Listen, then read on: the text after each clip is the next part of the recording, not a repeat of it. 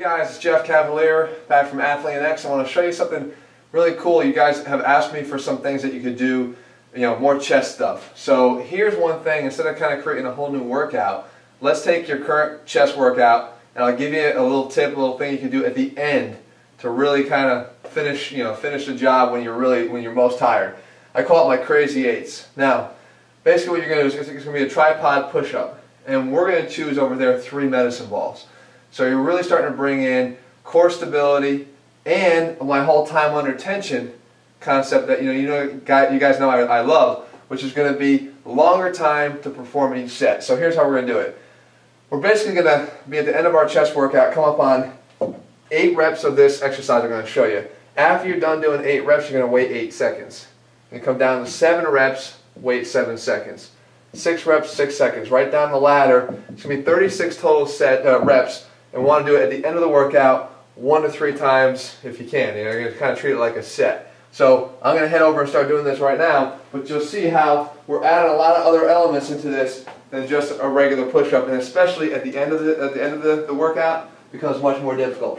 Again, medicine balls are harder than if you had kettlebells up here. So basically we're going to try to balance ourselves here into this tripod position. Okay? Now I'm going to head into my 8 reps.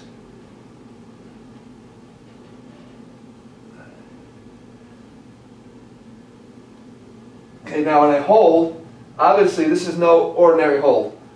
This is a difficult hold. Core strength. Okay? 8 seconds. 1, 2, 4. That's 7. Okay, now we're technically supposed to sit here and wait 7 seconds. I might speed it up a little bit for you guys, but that should be good for 7.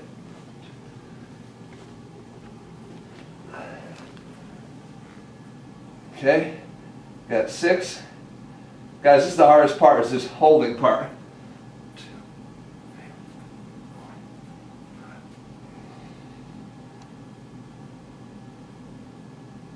Here's one on 4. Obviously you can see everything's working. There's our 4 seconds. 1, 2, 3 reps. Gotta wait 3 seconds.